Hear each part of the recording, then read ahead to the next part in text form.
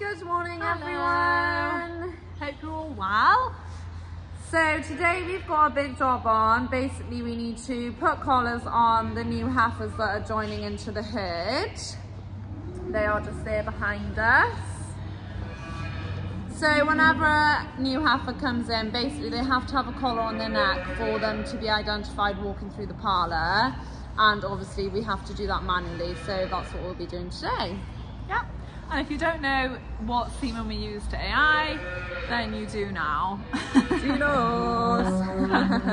Anyway, on to the job. So this is Lizzie, one of our heifers. So she has actually already calved down, but as you can see, she does not have a collar. That's not her fault, it's completely our fault. So what we're going to do is, as you know, we're going to put a collar on today, so we have to split her off by hand. So because she hasn't got a collar, she will not automatically be able to get split off because it's all on the monitor at the bottom of the collar. So we've just flicked the switch, so the gates have shut behind her and opened up in front of her, and out she comes. So in order to be able to put collars on, first we have to make up collars for the heifers. So each cow in the herd will have their own individual collar. So this is one ready-made, which is what we'll be aiming for. This is actually a cow that had to leave for TB. So we will be able to reuse everything on this collar, so we can reuse the numbers, this responder and the strap itself. So we start with a plain strap just like this, and then on our farm we choose to give each cow 3 numbers. So all the numbers do is it's a way of identification, so we can look at their collar, we'll know that's number 840 and it's purely that. So we choose to have 3 numbers because that's the best way to identify them by their age and everything as well then. So these are the numbers. So we'll have 2 of each number to make up 3. And then this is the important part. So this is the responder. So each responder has its own individual number across there. And this is the thing then that the parlour actually picks up. So when the cow goes through the sensor, this is what's referring back to the computer so that they get the right feed. It records how much they milk and so on and so forth. So this is the important part with the collar. So we're going to make it up.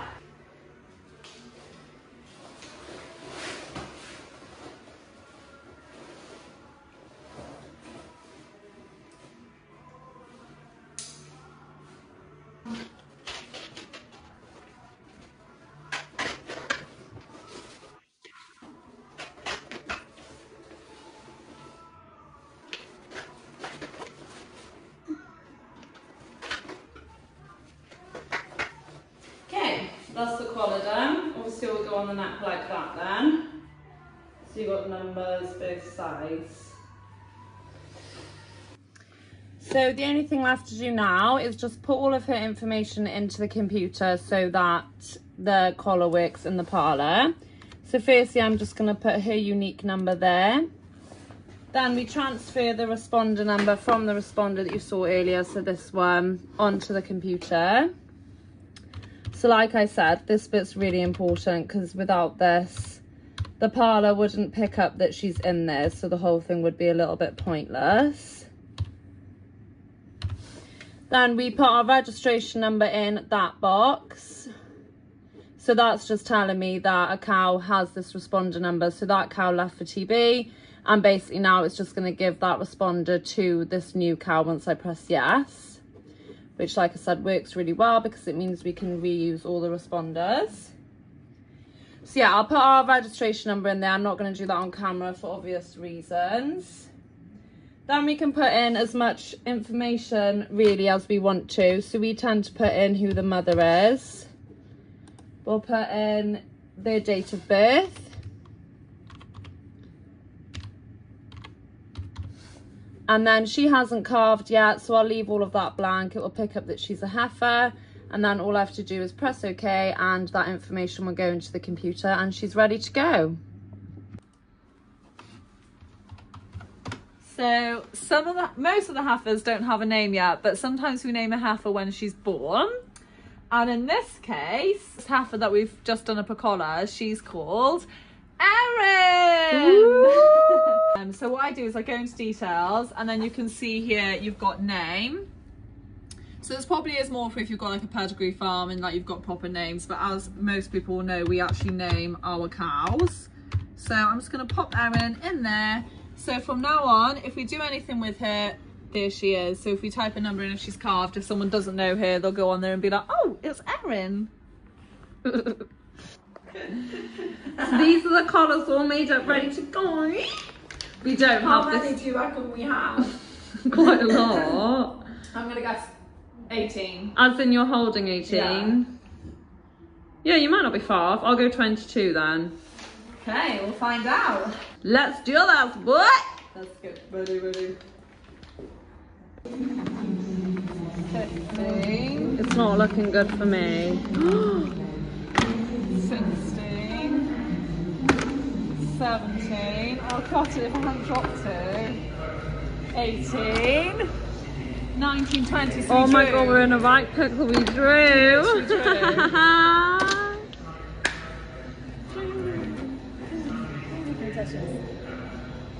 Okay, new competition. How many will we have left at the end? Ooh. I reckon. Oh, don't look. Yeah, don't look. 5. Well, how many was it? 20. I reckon we'll have 7 left. Oh. Hello there, ladies. How are you? Hello, 8:50. how are you? Hello, ladies.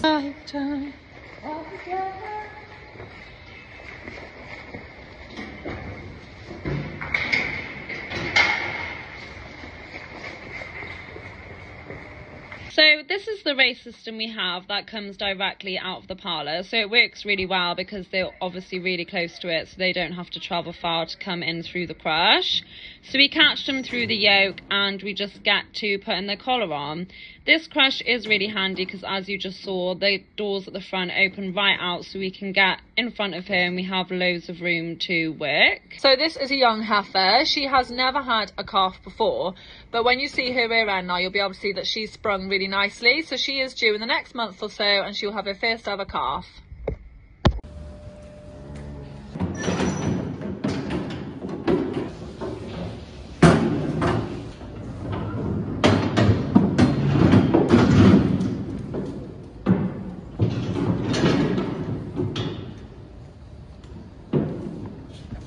So we've done two heifers and 1 cow, and we've decided that it's just not working. So this is a 1 yoke crush. So they're just moving their heads back and forth, and we've got a double yoke down the bottom, so it doesn't make sense to stay here because we're jamming our hands. We've already said the F word like 10 times, we're only 3 cows in, so we've got a long road ahead of us. We're on the move. So here we are now on our outdoor race. So we use this for things like TB testing, or if we have a women heifers, basically if we've got a big job on with a lot of cattle. As it's got a really long race, we can fit up to about 15 cows in a line, and as you can see, it's got a double yoke. Yeah, so the double yoke is just ideal for holding her head nice and still. So it just gives that extra support around the neck, so she can't go back and forth, back and forth. So some of these are old collars or reused collars. So sometimes just for extra protection, if they don't quite, this one doesn't quite want to close all the way. I think it's just because it's like a bit worn and not as flexible as it once was. So I'm just going to put this on just to make sure it doesn't come loose, basically. What do you think, girl? Yeah. It's much better down here, isn't it?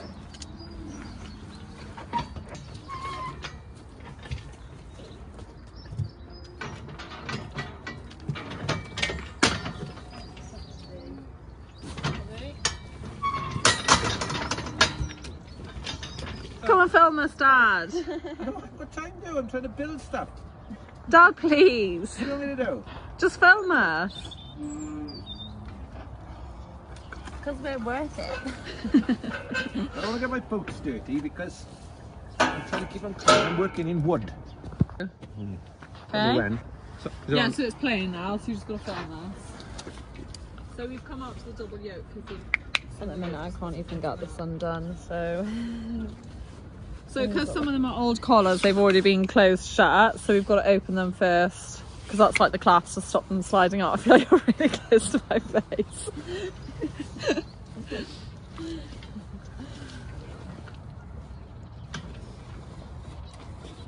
So we nailed the technique when we did the whole herd. So we just worked together basically. There's no I in team. Unless you speak Welsh. Why was team in Welsh? I think it's Tim.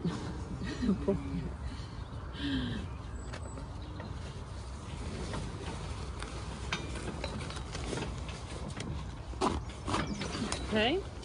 A little bit, well, I think she's going to grow a tiny bit more. And you just push it back down, just lock it in. So basically, this green clasp here is folded them together. Can you see? Then this is just extra. So if she grows, because she's quite a young heifer, she might grow. We can just pull some of that out. That will come back. So you can adjust it to the size of the cow heifer. How did you get on? Good? So I know we made Good. I know we made that look really easy. You need strength.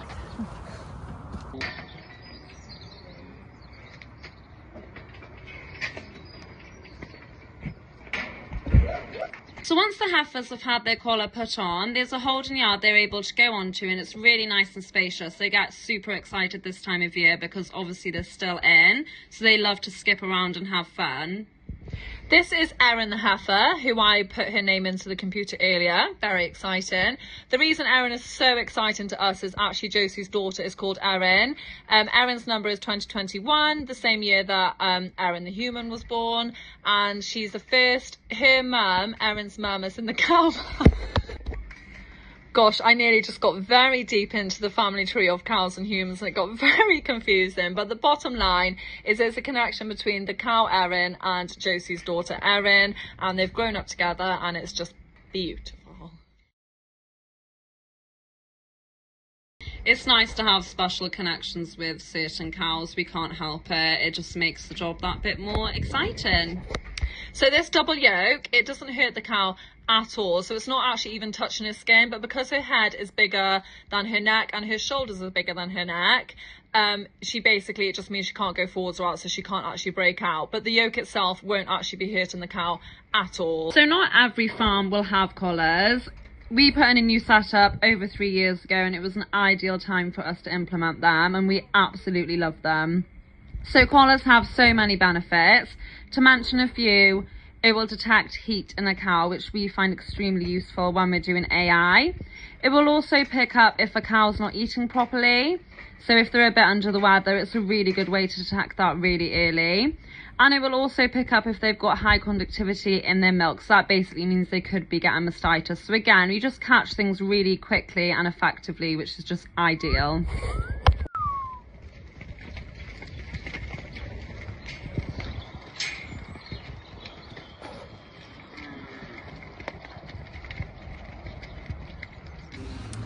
So the job's done. This is the amount of collars we had left. Cool.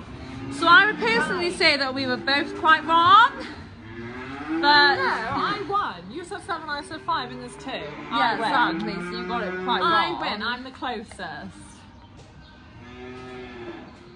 So this metal bar is the sensor, which is what is used to detect the collars coming into the parlour. So one of the main things that the collar will be used for is feeding within the parlour. So this cow called Sprinter is very keen for her food. So basically every single cow will get fed a different amount of food, and this basically depends where they are in their lactation of milk. So if they've just calved down, they're going to be having a lot more milk than someone who's coming to the end of their lactation, meaning that they're not milking much. This is just to help them. So if they're producing a lot of milk, they need the energy, the protein to help them produce that milk. So we just make sure they have the right balance. So it's really, really good. The collars will just make sure they're getting fed the right amount. And this is all done through our computer system. Another great thing with the sensor as they walk into the parlour is it will show who is actually in that row. So if there's a dry cow in the row, all their numbers will appear on the screen inside the pit. And we're done. Look at them all. Look at them all. The absolute rebels. So I don't know how long it took us. Obviously we got delayed because we moved them down here, and then our dad came and started talking absolute nonsense to us. Jokes. Yeah, but we're done. That's a great job done. It just makes life so much easier. Yeah. Can't wait to milk tonight. Woo!